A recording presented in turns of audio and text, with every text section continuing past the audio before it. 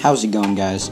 Today we have the May 2021 Walleye Mystery Tackle Box, and we are going to be doing a little unboxing video here. So, yeah, let's get into it. Open this puppy up. We have this little Optimum Baits paddle tail swimmer right here. This is a bait that would probably work for pretty much all species, honestly. So, yeah, you could probably use this thing for, you know, not just walleyes, but also bass and pike and all that type of stuff, so that's cool. Next up, we have a Binks Pro Series spoon here. This is a cool little gold spoon. Here, let's get a close-up on that.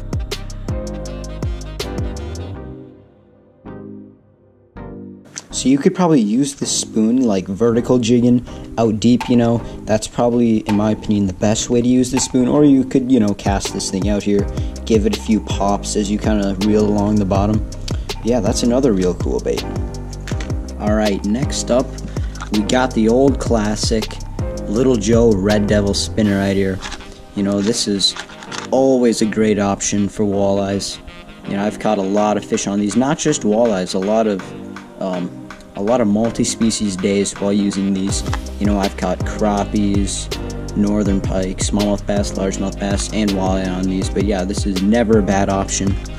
Just a classic trolling walleye lure.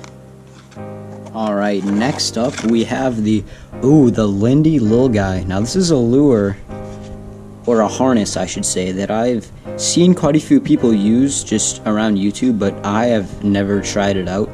So yeah, this is definitely a lure that I'm going to want to try very soon.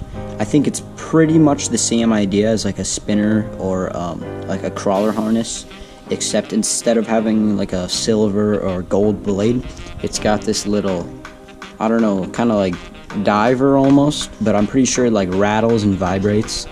And I think, as you guys can kind of see right there, it's almost got like a crankbait tongue, so I think that helps it dive down. But yeah, this is real cool. Definitely gonna have to try this one soon. And finally, we just have some Kalen's little paddle tails right here. It looks like, let's see, they're called the tickle tail. That's cool.